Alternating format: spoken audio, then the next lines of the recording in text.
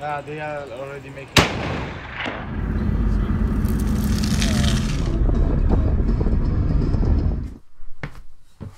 Alright guys, welcome back to day 4 of the invasion of Rojava by Turkish forces. As we all know, I've been giving a video every day, just giving an update on what's happening in the front line, and today is day 4. So before we get into it, if you haven't subscribed already, make sure to subscribe. I do these videos every day and I plan to do them in the future as well. I'm very clear that I am biased. I am a YPG veteran, so it's how it is, but I try my best to be unbiased. But I do appreciate your feedback, the people on the opposing side, giving their thoughts on it. I do appreciate it. I'm going to touch on a couple of those points today, but we're going to start where we always do, in west of the Euphrates area of Tal Rafat. We just see artillery bombings, nothing new, no movement on the ground. Let's move over to Manbij. There's nothing to say, right? Manbij, in the northern area, we see heavy clashes between the FSA forces and the YPG, with 7 fighters from the FSA being killed. And just north of that, in the city of Gerabulus, there's no artillery bombings anymore, but we do see, and I'll quote it, in Gerabulus, a large armored convoy carrying mobile bridges crossed into Syria. And I think, because it's mobile bridges, I would imagine they're trying to cross the Euphrates River, and that might be to actually put some pressure onto Kobani.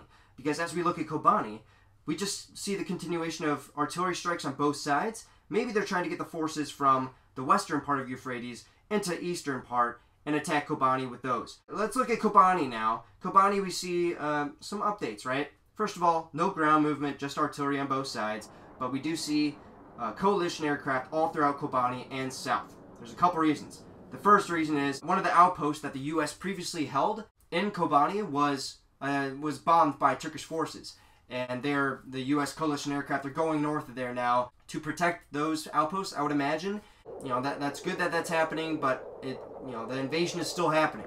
So I don't know why the U.S. is just they're half-assing it. Like, are they trying to help the people, or are they trying not to? I don't get it. But the forces are up there, and as we look south, another reason, the second reason for coalition aircraft in the area is because 2 French service members were hit by a Turkish airstrike near Kobani. Again, that's south. And they were attacked probably while they were in a convoy with some SDF forces. And again, the Turks, they're not afraid of just bombing anything they see right now. Whether that's civilians, whether that's coalition members, whether that's SDF forces, whatever it is, they're just going all out. And they're trying to exploit the move of the U.S. backing out as much as possible. They're trying to put as much pressure on this region as possible, and we're seeing actual coalition members getting injured. So I'm going to be interested to see how France responds to this, how President Macron responds to this. I don't know if much of it will happen. If it was KIA, I bet it would be a different story, but they are wounded. We will see in the coming days, and I'll report on it. As we move east, though, we get to the city of Graspi. Not much movement. Nothing else has changed. We just see artillery on both sides, and Graspi is still standing. No forces are within the city itself, just in the village outskirts. But east of Graspi, we see a lot of villages being taken. But again, these are small villages. They aren't much. It's not like a giant city. So it's not much of a big deal. But they are moving south to the city of Suluk, which is also a pretty big city, but it's just not up there on the border. So it's looking like they're trying to push that city, though. But as we look south of Graspi, about 50 kilometers to the road of M4, which pretty much goes through the entirety of mainland northeast Syria, we see a U.S. convoy that is it's being reported as cut off by Turkish forces. So that U.S. convoy that I was talking about yesterday, that one can't continue down the road because FSA forces have reached it. And that would just result in coalition members being killed by FSA or vice versa. As we look, not quite yet to Sirkani, but in the middle, the FSA forces have pushed through some desert, some small villages, and they have reached that road that I was talking about. They reached it about 12 hours ago, and we see oh man, I don't want to give the link to the video, but I'll let you know where you can see it. There is a video of a YPG activist named Hervin Khalaf. She was taken, tied up, put on the side of the road, and shot to death on video. The entire killing on video. And FSA forces are just unloading into her. One of the guys who took part in her murder was an FSA member who was carrying a Dragunov, and he said, "Record me shooting her with my sniper rifle." So again, I mean, this is what I would expect from a jihadi organization, but it's just awful. And I hope the coalition can wake up to this fact that jihadist forces are taking over Rojava again. In my opinion, again, I'm a YPG soldier. That's my bias. But just a couple hours after that, the SDF regained that road and made sure that they weren't cutting civilians off and just killing them. It looks like a couple other civilians were killed, and that's good that the SDF has regained that land. But I mean, maybe that's just a rogue unit. You know, I don't want to define the entire organization from the actions of a few. This might just be a rogue unit that just booked it for the road, tried to kill as many civilians as possible, and then backed off. But I did see some comments from the previous videos from people who don't agree with the YPG, but they were trying to get my response on what about the YPG mortars and the artillery that are hitting civilians in the Turkish area. Well, I can give my opinion on it as a U.S. Marine. The rules of engagement when a war starts and a war is just breaking out are completely different from the rules of engagement against a guerrilla force. So if there is a front line and there is a major battle happening, the rules of engagement when considering civilians are going to be much different. It doesn't mean that you can go to a road, stop a vehicle, and kill everybody in it tied up on the side of the road like the FSA is doing. But when the aggressor comes in bombing your city and bombing your civilians, and then you're just supposed to sit there and watch it, no. They're going to retaliate and they're going to fire where the mortars are. And the FSA, they're firing from a civilian population. They gave no warning to this invasion, just 2 days.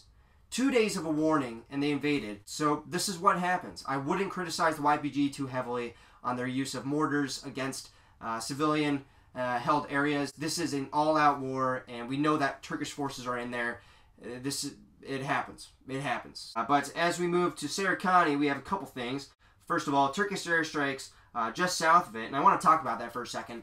I got a report from havoc that one of their ambulances were hit. One of their members was injured, and a couple civilians were injured. I don't know how that Turkish plane didn't see the clear written letters Kurdish Red Crescent on the side of that truck.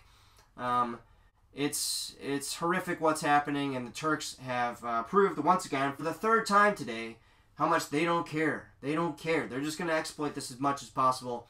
And even though this is an ambulance that supports the YPG, we're going to destroy it just because it supports the YPG. But let's look at Serikani. Serikani is still being held. We don't even see any movement within the city itself, just on the outskirts. Heavy amounts of resistance. And yesterday, as we know, the Turks announced, oh, we control Serikani. And the SDF reports, and what I also predicted yesterday is that, no, you can't clear a city like that's as big as Serikani in one day. That's not possible. So that's what we're seeing today. And just continuing of fighting and artillery and just fierce clashes. But as we move a little bit more to the east, we see Kamishlo. And it's a bit weird to see this, but we see Syrian aircraft in the same airspace as U.S. aircraft, which are also in the same airspace as Turkish aircraft, in the same area. Looks like the Syrians are in that area because they were dropping off equipment or something into the airport of Kamishlo that they own, and the coalition aircraft, I think, are just surveying the area, seeing the damage that's being done to the city, trying to make sure, keep the Turks accountable for their actions as they bomb civilians right now. And as we move to Derek, the last major city, we don't see any movement as of right now. Yeah, so there's not much to say there, but yeah, we don't see any movement there. I think it also reported about 12 hours ago that there was a Turkish outpost that was destroyed there.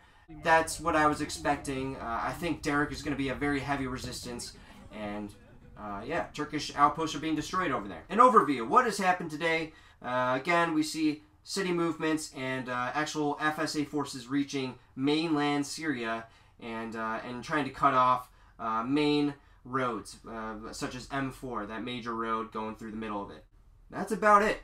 If you enjoyed this video, if you learned something, make sure to share it to your friends. It's very important to bring light of what's happening in Syria, and the media is just not doing it. So I'm going to do my best, and if you enjoyed this video, leave a like. If you didn't, a dislike's fine as well, and I'll talk to you guys in the next one. Peace.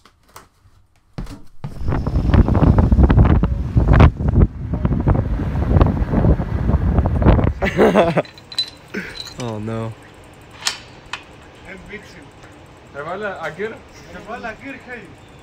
Yo. They are already making Wasn't ready for You're that. already making Actually, not that start bad. to